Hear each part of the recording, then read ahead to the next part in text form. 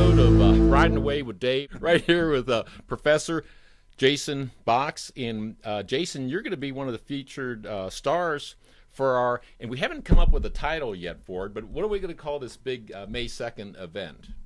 Well, maybe it should be called Climate Change, What We Know, Okay.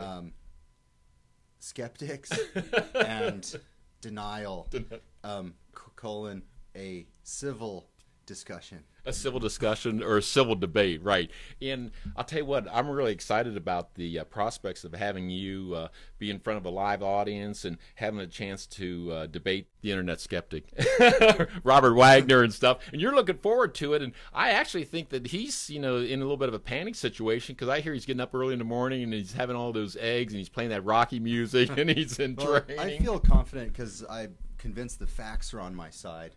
Okay. And so I'm really just going to be talking about the facts, what we know. Okay. And I, as much as anyone, I think I want to share an objective assessment of this the so-called climate crisis. So I'll be representing the science Yes. of the issue in this discussion. Okay. We got a premier site right now lined up. It will be May 2nd right here in Columbus, Ohio, and it's going to be a RSVP type of event, so no charge to the public, but we do want people to sign up ahead of time so we have an idea whether we're going to have 300, 500, I think capacity 700, so I'll be making that announcement and posting it on my website, and there'll be other people. So what do you think about giving a live presentation in front of a bunch of maybe hostile type of audience and stuff? Well, it's a little unsettling to think that there might be some people in the audience that are hostile to the science of climate change. But I think it's worthwhile for me to engage with the public. Yeah. I think many perceive that the debate hasn't happened or there are still questions. And it's very important to me to try to answer questions and to the extent that the science can do that. That's my job. Yeah, and that's something that we've talked about, that a lot of times, and I felt like there hasn't really been a public debate. And so I think you're really taking up the challenge to come out, and just really from a perspective of hey, you're just a citizen too, and you're concerned about all these important issues, but you're willing to come out there and hold the mantle up for the professional scientific community and get a message out there to people, and let people make up their own mind once they hear a presentation from yourself and from a guy like Robert Wagner that's the direct opposite, so to speak, mildly, right? Well, I'd be very happy if society could come together on this rather than being divided and always fighting about the politics of some issues. I would love to see some middle ground identified in this issue. So what we really want to do as a nation is to find a creative, a pragmatic solution to the environmental challenge that the climate change problem is facing us with. So that's my attitude, and I'm looking forward to it. And you've done some neat stuff in the past. Why don't you give the audience a little bit of flavor of all the research you've done and the trips, to Greenland? Because isn't that kind of like where you've got a lot of notoriety from and stuff? And I know you were just on, let the audience know about, you were just a big part of the NOVA presentation. Yeah, I've been interacting quite a bit with the media. We've been on BBC, Discovery Channel, the Today Show, NOVA, and my story is that I've been doing Arctic research. I've been going to the Greenland ice cap. I've spent more than 1 year, if you add it up, on the inland ice, just camping on ice and trying to stay warm. We've done very long distance traverses in snowmobiles. We've fallen into crevasses and survived it. And we fly around in helicopters, and it's a very exotic place to go. Wow. Icebergs, mountains. Yeah. Polar bears. And the reason we're going there is to study the effects of climate on ice. As you know, if it's very warm, ice melts, and so ice is a good indicator of change. And so we're studying glaciers. And what's been your research, and what have you determined from all the work that you've done and stuff? Well, I didn't think that going into it there would be as rapid of the changes as we are observing. Oh, okay. So in just my short career, I've seen very big, in fact, like the world's most productive glaciers, Okay.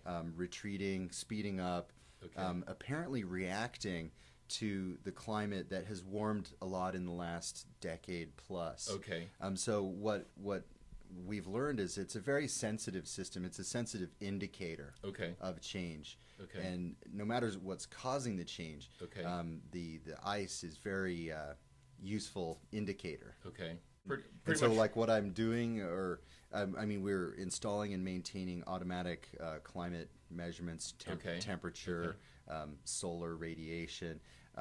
The most recent project, very exciting, it's running time-lapse cameras. And we've got cameras taking photos every hour Okay. throughout the year, and we're able to watch the action, and we don't have to camp out there the whole time because it's brutally cold in the winter. Oh yeah. What's the temperatures down to? Well, the minimum temperatures are minus 50. Oh wow. Yeah. I don't know. And so we go in the spring. Hey, I may kind of like global warming. Yeah. We go in the summer, and Yeah. it's not so cold. It's Okay. just hovering around the melting point. Okay. And then, from like May until June, it goes from cold Okay. into melting abruptly. Okay. And that's really when the action begins. Oh, okay. Once you start to begin melt of the sea ice and the glacier front, it just starts to, it reacts. Oh wow. And so it's a useful place to study climate change. We should look for climate change first where the glaciers are. Okay, so with your research over a number of years, you're pretty much at the full conclusion that the global warming, the climate change, it's absolutely real, and the research you've done has indicated you think that it's a man-made type of thing, and we've actually got to take some big time steps to get a handle on it, whether it's the emissions from the coal power plants and big industry and stuff. What's your conclusion, and what do you think has to be done? Well, I think I should first say that there are Okay. many factors influence climate. Okay. Volcanoes influence climate. The galactic dust and solar output can influence climate. Okay. So the challenge to understanding climate is understanding how all of these factors play together in the observed temperatures. Okay. Well, humans, since the Industrial Revolution, have released incredible amounts of carbon into the atmosphere. We have raised atmospheric carbon concentrations 40% Wow. above pre-industrial levels. And if you know about the physics of carbon dioxide, it absorbs infrared radiation. Okay. So if we increase concentration of this heat-trapping gas, the climate system warms. It's that simple. And the scientific enterprise, it goes much beyond the physics of carbon dioxide and how it absorbs infrared radiation. The science of climatology is vast. The challenge to the climate scientists is to understand this complex system and how it may be changing.